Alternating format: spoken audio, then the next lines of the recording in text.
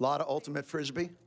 A lot of, it was, you know, I think we were just trying to get the shows done without being too circumspect so that we didn't get melancholy. You know, I think it was just more, let's enjoy each other's company, do the best shows we can, and push to the end. I think, you know, I don't think we reflected on it a whole lot until after Born to Run. Then we all sort of looked at each other and did a little bit of a, oh, that was fun.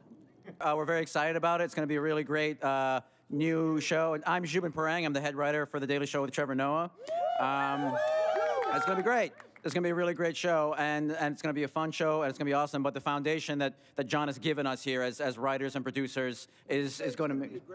I would say it's going to be a great show, and you can quote me on that, huh? Zubin Parang, great show. But the foundation that John has given us is going to make it... It's going to be incredible. It's going to be fantastic. Great, I would say.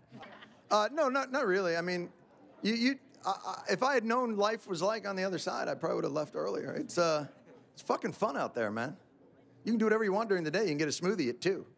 You know, I'll see what the day. I may just end up on a boat somewhere, floating out to an island. I'm not even sure yet. No, I would consider getting in a rocket and going to another planet, because clearly this planet's gone bonkers. A lot of people will come up to me, and it's interesting, on the street, and they'll say, wow, you are a lot shorter and older in person than I would have thought. Without makeup, you look sick. I get that a lot. It's hard to say. You know, most people are generally very nice, but it is New York, so people will yell certain things from cars that they might not yell in other places. Well, now that I'm out on television every night, obviously I'll do a lot of it in my living room, generally in my underwear, yelling at the TV.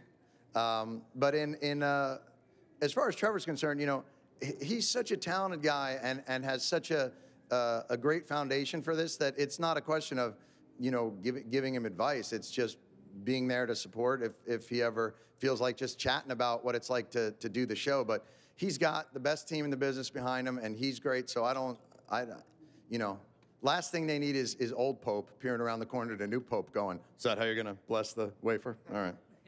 You know, so I think they're going to very quickly develop their own style and grace with it.